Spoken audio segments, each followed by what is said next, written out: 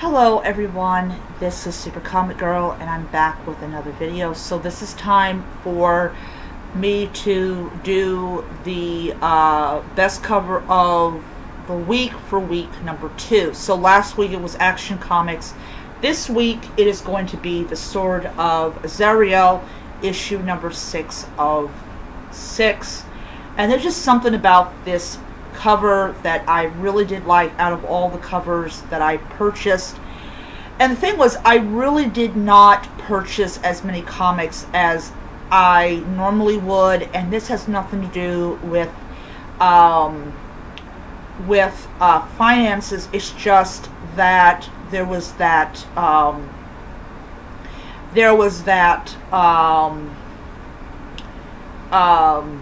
whole thing with the water damage and all this stuff.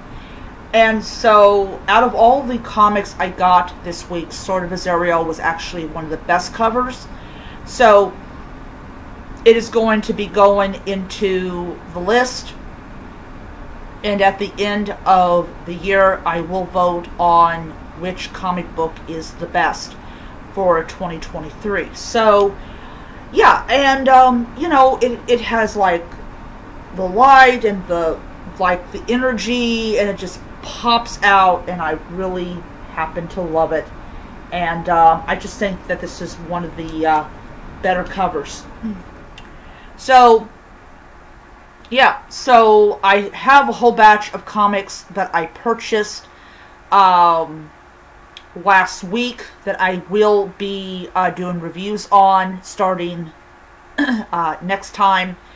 And yeah, so for people that may not know how this works, this is actually based on the batch of comics that I purchased. So like Wednesday I went over to the comic book shop and I bought several of the Marvel issues that I had not been able to pick up because of the water damage.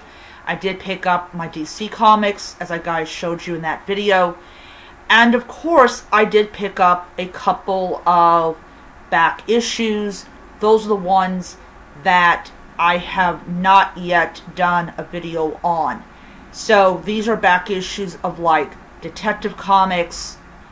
And yeah, so because I'm trying to get all of the comic book world's back issues of Detective Comics, and then once I get those, then I'll move on to Batman, which I believe was like the main title of the of it. I don't know.